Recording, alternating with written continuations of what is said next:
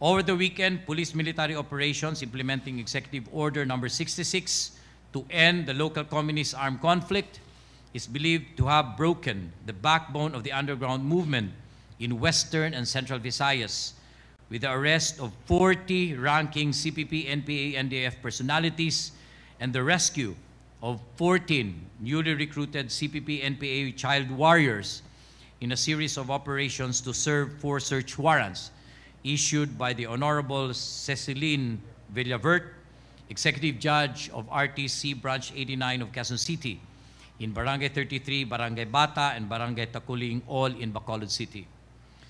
Subsequent search yielded a total of 32 assorted firearms, 3 hand grenades, 2 40mm grenade launcher, assorted live ammunition, subversive documents, and paraphernalia. The arrested persons are undergoing documentation and investigation, while the rescued child warriors will be placed under the care of DSWD. Sir, regarding po doon sa arrests sa mga allegedly CPP-NPA members, sir, ang allegation sila, of course, is this is a crackdown on legitimate organizations. At the same time, planted yung mga ebidensya, sir. For instance, may isang Facebook Live na nagpapakita, sir, na may nakuhang bag doon sa damuhan, tapos may nakuhang caliber 38 na pistol, sir. Your response to that, sir? Legitimacy is a status which they can prove during the trial, if ever this will be pursued in the courts.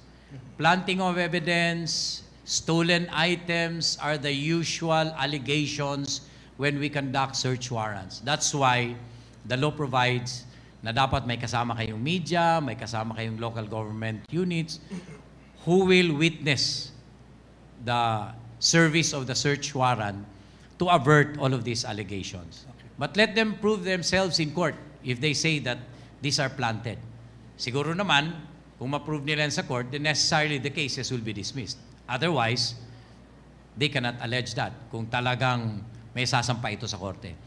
What will happen is the confiscated evidences will be returned to the courts. No? Kasi i-return mo yung search warrant, so i-return mo rin doon yung, ibibigay mo din yung mga evidence confiscated. And from then on, we will build up the case to file against them. Basically for illegal possession of firearms and explosives. Sir, follow-up lang, sir. Given this situation, sir, you said na parang this is like destroying the backbone or in Central Visayas, among others, sir. So, nakikita na natin, sir, or na-establish natin fully yung interconnection of these organizations with the CPP-NPA, given that, of course, yung mga ni-raid po natin ay mga offices ng mga activist organizations, sir. We're starting off with a legal basis muna ng service of the search warrant. Nung sagutin nila yung mga illegal possession nila ng firearms and explosives. Later on, we're starting to build up cases to prove to them na they are supporting the CPP-NPA. Kaya ito nagkaganito sa Republika eh.